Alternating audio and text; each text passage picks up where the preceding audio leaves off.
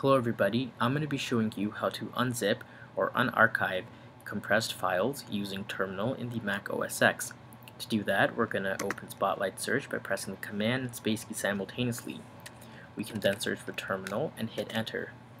Once Terminal opens up, we're going to move the present working directory to the desktop because that's where the zipped folder is located.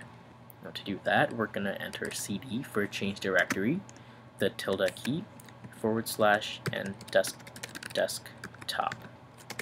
Now, once we're on the desktop, we're going to use the unzip command and enter the name of the compressed file. In this case, it is test_folder.zip. Now that's this file right here, and just so that you guys know, this file is really just a compressed version of test folder, which is this folder, and it includes a few Java files.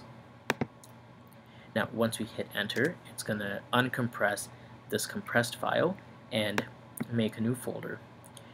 Now once we enter this folder and keep on hitting the next folder, we're gonna realize that test folder is now uncompressed and we are now able to access all the files.